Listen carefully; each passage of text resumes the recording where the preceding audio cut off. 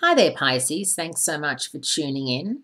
I'm Astrogirl, and we're looking at December 22nd through December 28th, the last week of 2014. And as we charge forward into 2015, the big news this week is the movement of Saturn. Saturn is the planet of focus, of life lessons, of responsibility, of growing up, of allowing life to creep into your life, other people's issues, and big ticket items like buying real estate, having children, going back to school, moving overseas, life decisions that are important and that have long-reaching effects. Now, it's moving into Sagittarius, and for the next 2.5 years, it's going to be transiting your 10th house of career, reputation, self-worth. The next 2.5 years, Pisces, are a vital cog in your career life.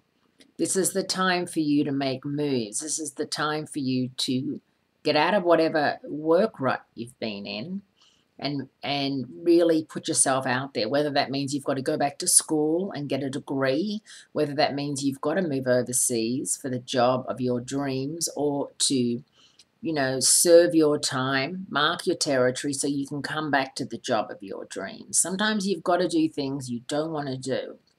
Maybe you've just got to, and you've got to grin and bear it, and you've got to realize that Saturn brings the good and the very bad along with him. He's often called the devil of the zodiac because Saturn can make you feel incredibly happy and high about one part of your life, which is going to be for you, your career and your work, and very sad and despondent about another part of your life, which may be the fact that, your relationship with your partner is suffering at the hands of your job, or you're single and you haven't got time to mingle, and so you're not meeting anybody.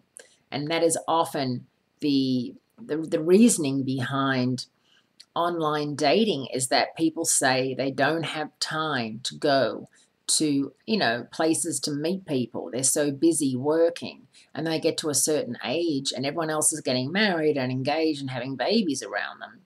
And they feel like, wow, So I read a very interesting report that Match.com put out to say that their busiest day of the year for new people signing up for online dating is December 25th.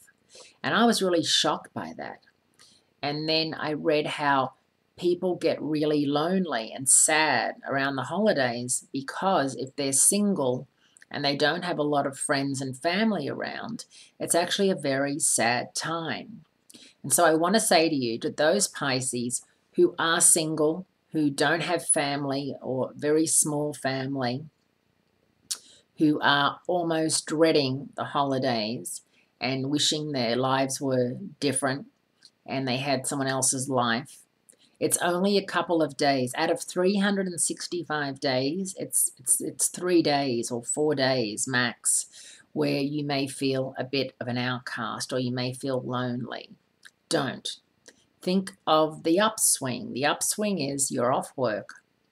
The phones are not ringing. You're not dealing with co-workers. You can, sleep in. You can watch whatever you want on television. The roads are empty.